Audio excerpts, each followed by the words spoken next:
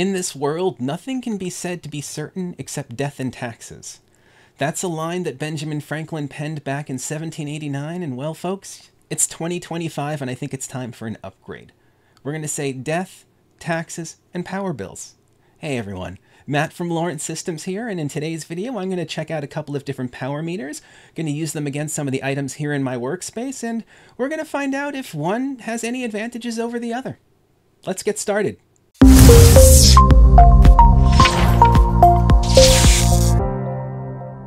Power usage can sneak up on you quickly, especially when working on projects involving new hardware. I've been using a power meter from Brightdia for about 2 months now. It can measure wattage, voltage, current, frequency, power factor, cumulative time, and electricity consumption. It does what the kilowatt does, and Tom and I were curious to see how much of a functional difference exists between the two. I needed to get my hands on a kilowatt power meter, so I headed over to Micro Center. I picked up the kilowatt, a RAM upgrade for my daily PC, and some astronaut ice cream. I also browsed as usual to see what's new. There's Apple savings going on all month long, and Priority Care Plus, providing you with peace of mind for all your devices no matter where you purchase them from. Sign up for Priority Care Plus and have unlimited access to Micro Center's tech experts and free diagnostics. There's more information in the description below. If you're on the West Coast, keep an eye out for the Santa Clara location opening soon. All right, I've got my kilowatt and my astronaut ice cream. Let's get going. I have my PC out from under my desk for the RAM upgrade and a quick dusting, so I attached it to each power meter to see how much it pulls at boot.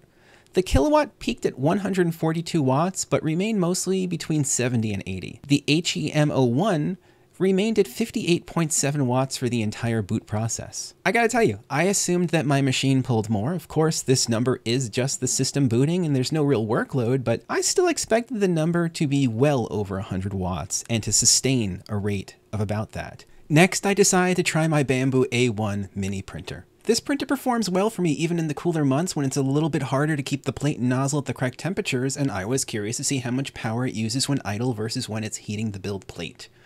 The kilowatt pulled at about 5 watts at rest, which isn't too far from the HEM01, and they both were in the range of 115 to 120 watts when heating the build plate.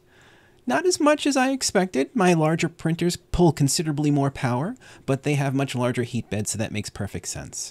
I tend to defer to this printer because of speed, and now if I can get a larger print to fit on it by repositioning it a little bit and still get quality, I'm going to make it work, simply because it's using so much less power. I have a bunch of specimen tanks around my home, like the small aquarium you see behind me in videos, and I've accumulated a bunch of these LED fixtures over the years. They bring out beautiful colors in my plants and the aquatic life, and they perform much better than fixtures that are rated for just 5 fewer watts.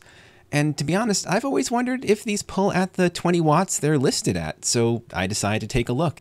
A couple of watts more than what they're rated for, and I'm sure that's because of the controller for the Bluetooth receiver, the LED controller, and other components that are technically always on if it's plugged into a power source. I'm a little surprised to see the 0-watt rating on both of the devices when the light was in its off state, as again, it would still have to be drawing a small amount of power for Bluetooth and even just the LED on the power connector. The last item I decided to try these new power meters against was my Microlab. There's a link to that project below, you should check it out. Right now, my Microlab contains 2 Raspberry Pi 4s, 2 SSDs, a PoE switch, a Zigbee antenna, and 2 5-volt Noctua fans. I was really happy to see that both of the power meters registered about 15 watts consumption total, and it makes perfect sense because a Raspberry Pi does not take more than a couple of watts to power, and there really isn't a whole lot going on in the Microlab. But given that my switch is rated for something like 65 watts of draw, that means there's plenty of room for activities. So I'm going to take my 3rd Raspberry Pi 4, and I'm going to take the Pi 5 from the previous start page video, and I'm going to upgrade the Microlab, and we're probably going to figure out some videos related to clustering or Docker Swarm or something like that in the near future. So stay tuned for that. Here we are at the end of the video, and it's time for some final impressions. Is one power meter that we looked at today significantly better than the other? I'd have to say no. From a functional standpoint, they both do exactly what they need to do, and, well, there are some form factor differences here that could help make a decision one versus the other. For example, the Brightdia does have 2 outlets and a really handy power cord. I don't know how I feel about the 2 outlets. I didn't have a need for 2, but maybe you do. The kilowatt, on the other hand, only does have 1 outlet and no power cord. I thought that was going to be a bit of an inconvenience, but it turned out to actually be a little bit more maneuverable than the Brightdia. In addition, this is ETL certified where the Bright Idea is not, and that gives me a little more confidence in this product. So if I had to make a choice between the two, I would go with the Kilowatt.